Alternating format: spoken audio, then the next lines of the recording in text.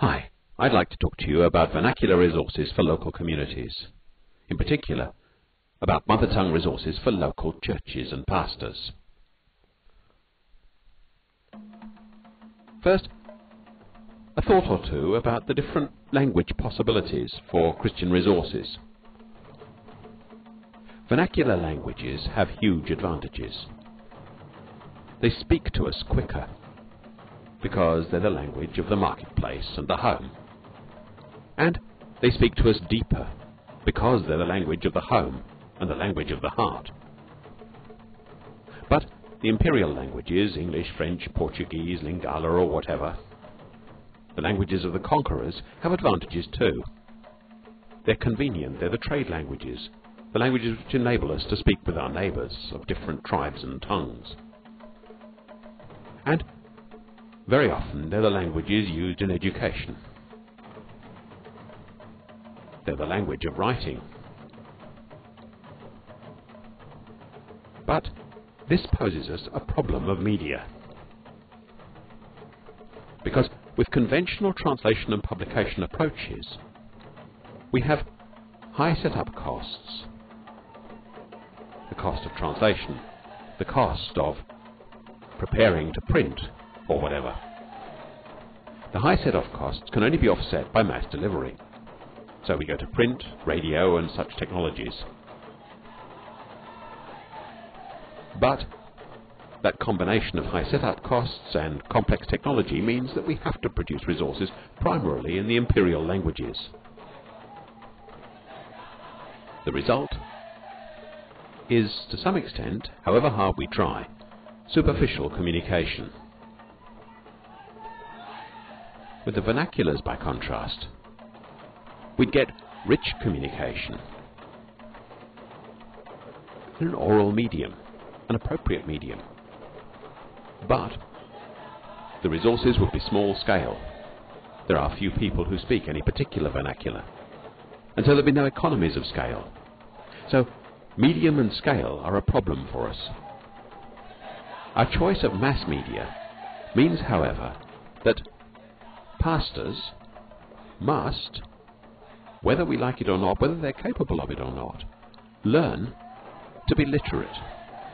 Learn not just to read words, but to deal with whole swathes of words. And these words will come to them in another language. They must learn the language of empire, the language of theology and church, in order to learn about Bible and God. The result is that to some extent Christianity becomes or remains a foreign religion.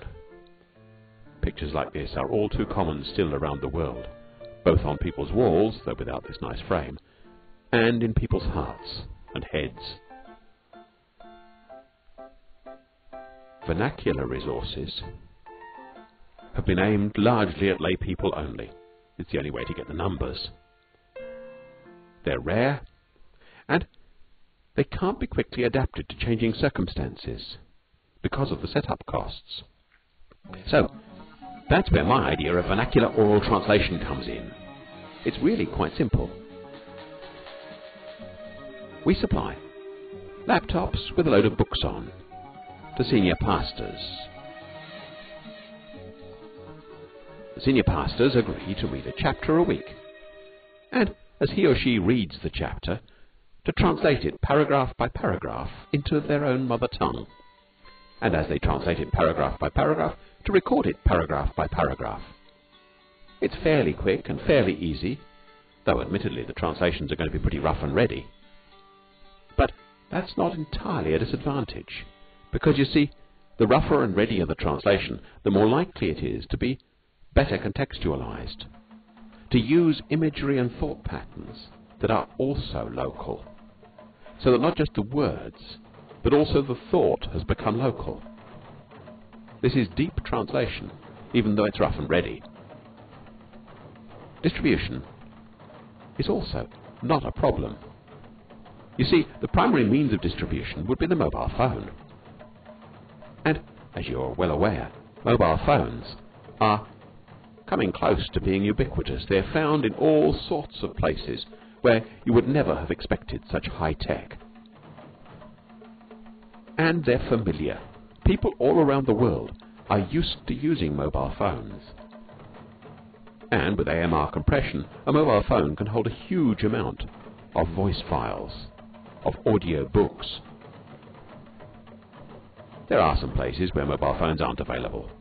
Where they aren't, we can provide MP3 players as a cheap alternative for where phones haven't reached.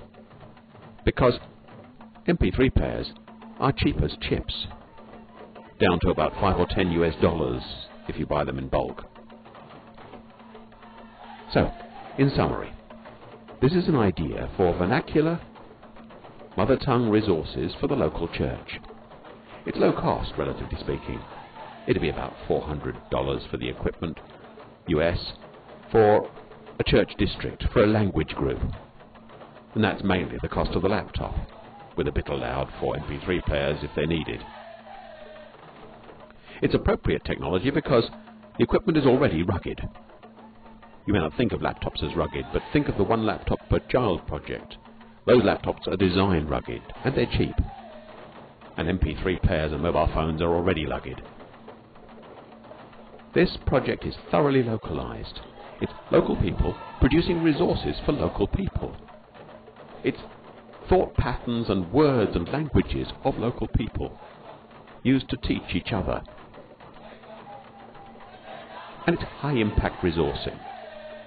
Low cost, high impact. And dead simple. Now, of course, I hope you're thinking about what I've been saying, and I hope you're thinking of problems. I hope that if you do think of problems, you'll email me and get in contact. Because I reckon what problems there are surmountable. And some of the problems you might be surprised to find turn out to be advantages. tim@carey.ac.nz. Carey shouldn't be hard to remember now, should it? God bless.